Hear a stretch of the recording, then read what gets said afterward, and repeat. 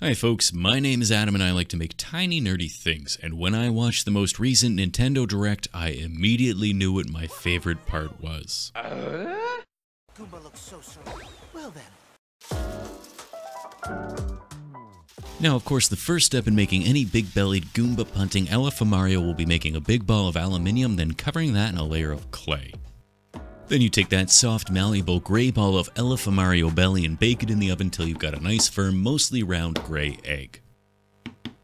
Now with a solid round lump, I can drill a couple of holes in one side and stick some thick leg lengths of armature wire, which will then get covered in their own thick layer of clay. I'm going to be making my big gray Mario freestanding, so I need to make sure his legs are strong enough to support his weight without any obvious attachments to the base, so I'll make sure that his thighs are appropriately thundery. Once they're looking thick enough to win the Tour de France, I can smooth the surface out, then press them firmly down into my inverted baking tray, which will give me a nice flat base. I can then poke a set of 3 toe holes into the bottom of his foot before filling each of those holes with a little white toe ball and building up the surrounding clay to highlight his cankles. Then a bit of detail work to push his cuticles back, and some quick and dirty line work will add some much needed ankle roll. With that done, my legs are done and it's into the oven for a quick bake to lock the body in place so I can get to work making his clothes. I'll start by making the red of his shirt first, since this will allow me to build his trousers on top later. Once I've covered the top half of this gray bipedal egg in a thin red skin, I'll roll out a thick worm of red clay that gets chopped in two and turned into a chunky red sleeve that can get slapped onto the side of the shirt and blended in.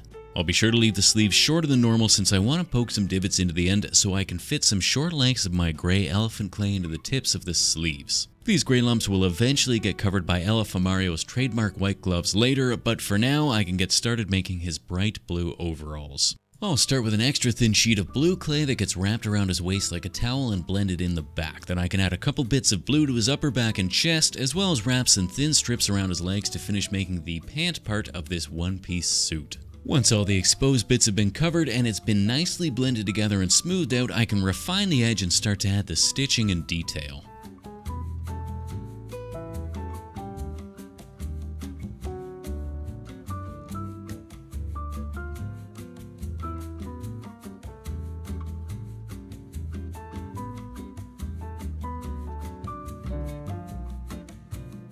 Finally, before I add any texture, I want to add the shoulder straps, blend them into the back, then give them a little bit of stitching as well. As for that aforementioned texture, I'll add that by pressing this strip of curtain fabric into the clay, which will leave me with a very light, barely noticeable blue jean texture.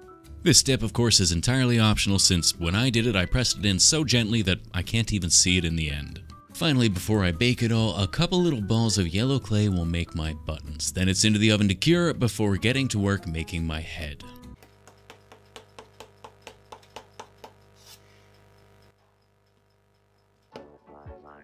Much like Elepha-Mario's belly, this will start as a lump of aluminium wrapped in gray clay, and to build out the cheeks, I'll stick a couple balls onto the bottom side and blend them in until I've got a gray heart-shaped hiney. I'll then poke a couple divots into the front so I can fit a pair of pre-baked eyeballs, making it look a little less like a butt and a little more like a pair of gonads with eyeballs, or like something else. A couple strategically placed tiny sausages will help to puff up his cheeks, then I can slap his ears in place along the sides of his head and blend them in, then add the little top part to finish them off. Some final smoothing will hide the seams, and I can set the head aside and get to work making the mustache. Like all mustaches, it starts as a tiny brown turd of clay that gets pinched and pulled into an upward curve, then with some flat silicone shapers I can poke and prod the curve to make some smaller curves on top of the bigger curve. I can then gently press this onto my elephant face so I can figure out where his mouth would be before removing the mustache and adding some lips. This is also the first time I've ever seen an elephant without a trunk, and I don't think I like it.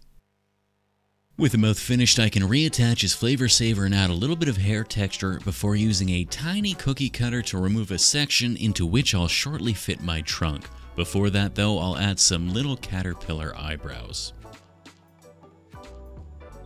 To make the trunk, I'll roll a ball of gray clay into a slightly tapered gray sausage, pinch the tip into a triangle, then poke some holes to give me an extra long pig snout. I can then bend this into my final shape, add a bit of wrinkling around the bends, then press it into place into that aforementioned cookie cutter mustache gap. A quick dry fit will make sure my head fits the body and I can bake them together before moving on to the final details.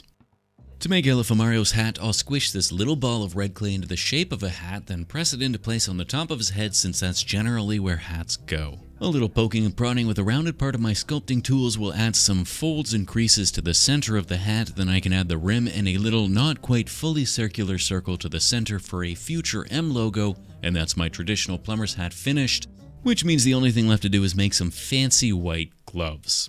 To make my white gloves, I'll start with a ball of white clay, then squish it into a slightly hand-shaped lump into which I can carve some fake fingers. I'll then carve a couple straight lines across the underside so I can bend the fingers over into a fist.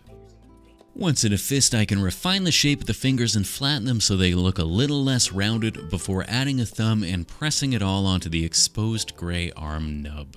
A final wormy dealy wrapped around the wrist will clean up the edges of the glove, and I can add the final details, which are the little trifecta of white pills attached between the glove's knuckles. Then I can repeat these steps for the other hand and attach my head, and that's the majority of Elepha-Mario finished.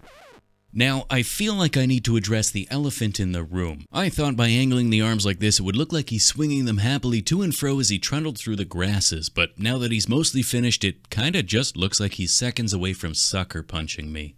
Which is appropriate, since an elephant never forgets, and it never forgives. Otherwise, that's really it for the sculpting, which means it's time to add a little bit of paint. Now, the beauty of sculpting in colored clay is that the majority of the base coats are already done, and all I need to do is add some shading and highlighting, which is decidedly more enjoyable. I'll recoat all the grays with a slightly lighter gray top coat, followed by a series of haphazardly slapped on lighter and lighter grays until I've got a good from far but far from good gray gradient. I'll then recoat his little red hat with a redder red, then redo the red with a light red, or a pink if you'd prefer, to make the fabric look a little more worn.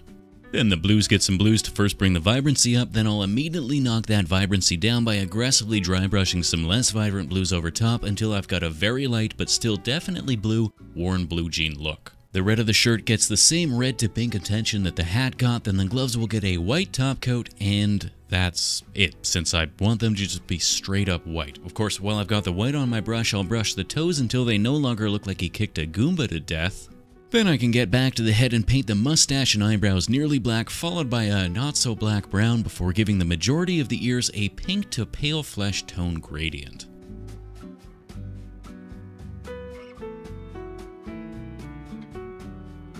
The tip of the trunk gets a couple coats of pink to make it stand out, then I'll repaint the whites of the hat and the eyes white before giving my eyes a quick once over until I've got a pair of beautiful blues ready for a top coating of UV resin to finish them off.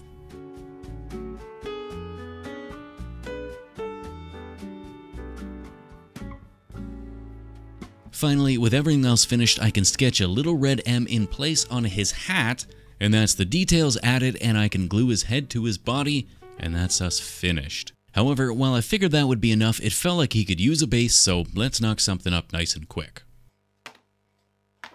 To make the base, I made a little platform out of a couple layers of cardboard taped together and covered in a thin sheet of brown clay. I'll then cut off the excess so I'm left with a deviously delicious looking cursed fondant cake that I'll then cover in a shorter layer of grassy green. Now I want a bit of the brown exposed beneath, so I'll cut the grassy green slightly shorter, then add a bit of less boring texture by taking my ball styluses and practicing my paradiddles.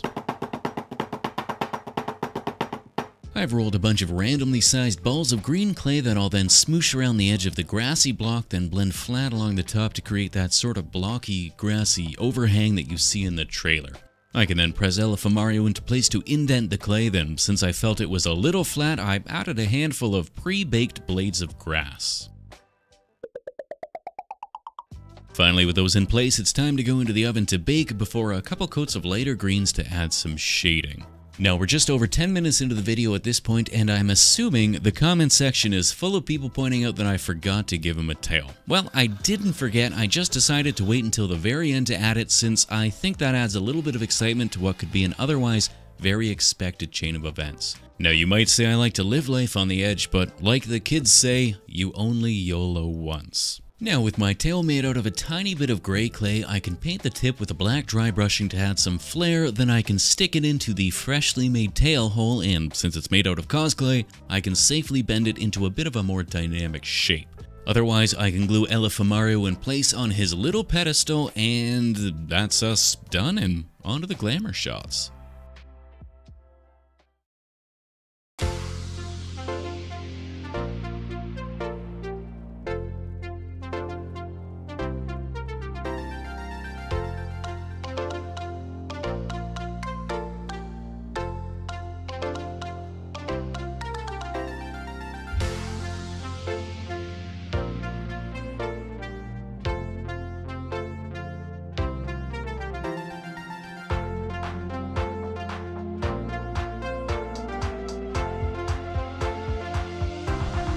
Let's go!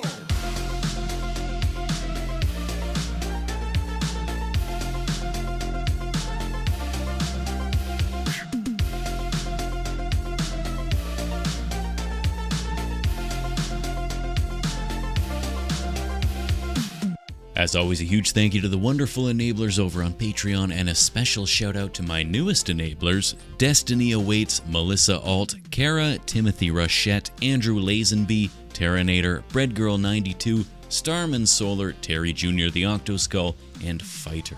You are the big gray elephant feet that this channel uses to punt Goombas into the stratosphere. I hope you like this video, since the acknowledgement of total strangers on the internet plays way too big a part in my life and has a far too great effect on my mental health. So make sure you video this comment and like that smash. Otherwise, we'll see you next time. Cheers.